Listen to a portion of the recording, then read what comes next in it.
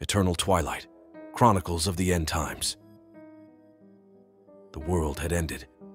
It had been 2 years since the apocalypse had struck, wiping out most of humanity.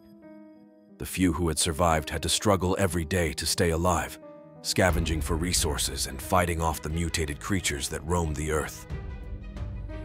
Among the survivors was a small group of 5, led by a man named Jack. They had been together since the beginning, finding solace in each other's company in a world that was now dark and terrifying. But as days passed, strange things began to happen. The air was thick with an eerie silence, and the once bustling streets were now empty. The group had heard rumors of a dark force that had caused the apocalypse, and they couldn't help but wonder if it was coming for them next. One day, while out on a supply run, they stumbled upon an abandoned laboratory. It was in the heart of the city, a place that was supposed to be destroyed during the apocalypse. But here it stood, untouched and mysterious. The group cautiously made their way inside, their hearts pounding with fear. The walls were covered in strange symbols and writings, and the air was filled with a foul stench. As they explored further, they came across a room that seemed to be a lab of some sort. There were tables with strange equipment and jars filled with unknown substances. But what caught their attention were the cages scattered around the room. They were filled with creatures that were unlike anything they had ever seen.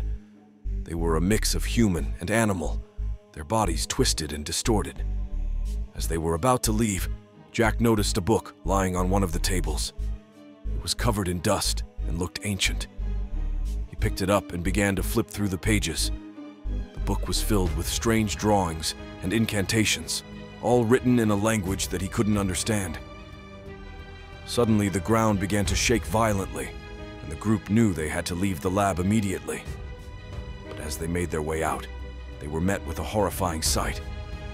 The creatures in the cages had escaped and were now standing in front of them, their twisted bodies contorted in unnatural positions. The group ran for their lives, but the creatures were hot on their trail. It was as if they were being controlled by an unseen force, their eyes glowing with an otherworldly light. As they reached the exit, they could feel the ground beneath them giving way. They all fell into a dark pit, and that's when they saw it. The source of the apocalypse. It was a dark entity, a being of pure evil, surrounded by the mutated creatures that had been chasing them. The group could feel the entity's presence consuming them, filling them with fear and despair. They knew that they were no match for it. But then, Jack remembered the book he had found. He quickly flipped through the pages, searching for something, anything, that could help them. And there it was, an incantation that seemed to be a spell to banish the entity. With trembling hands, Jack read out the words, and suddenly the ground began to shake again. The entity let out a blood-curdling scream, and the creatures disappeared into thin air. The group climbed out of the pit, shaken but alive. They never spoke of that day again, but they knew that they had come face to face with the horror that had caused the apocalypse. And they also knew that it was still out there, waiting for its next victims.